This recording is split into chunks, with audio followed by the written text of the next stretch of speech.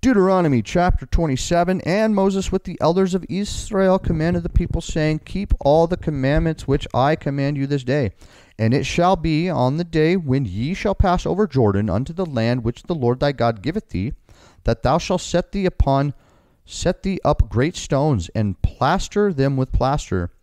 And thou shalt write upon them all the words of this law, when thou art passed over, that thou mayest go unto the land which the Lord thy God giveth thee, a land that floweth with milk and honey, as the Lord God of the fathers hath promised thee. Therefore it shall be, when ye be gone over Jordan, that ye shall set up these stones, which I command you this day, in Mount Ebal, and thou shalt plaster them with plaister. And there shalt thou build an altar unto the Lord thy God, an altar of stones. Thou shalt not lift up any iron tool upon them. Thou shalt build the altar of the Lord thy God of whole stones, and thou shalt offer burnt offerings thereon unto the Lord thy God. And thou shalt offer peace offerings, and shalt eat there, and rejoice before the Lord thy God.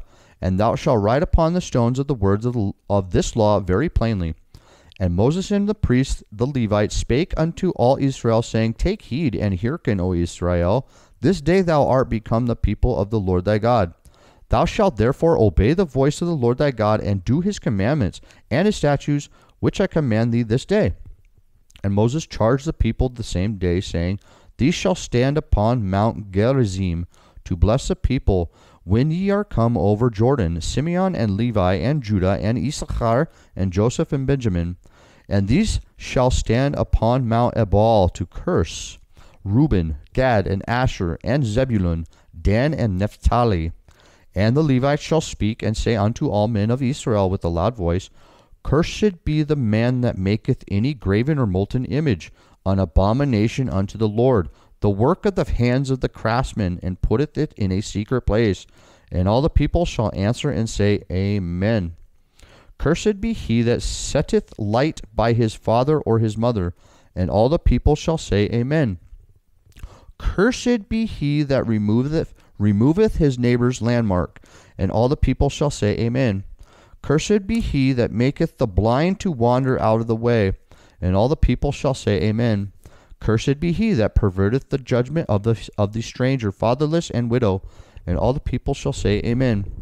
Cursed be he that lieth with his father's wife, because he uncovereth his father's skirt. And all the people shall say, Amen. Cursed be he that lieth with any manner of beast. And all the people shall say, Amen.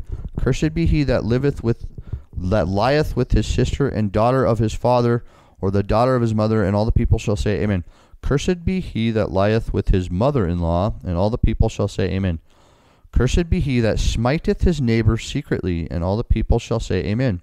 Cursed be he that taketh reward to slay an innocent person, and all the people shall say, Amen.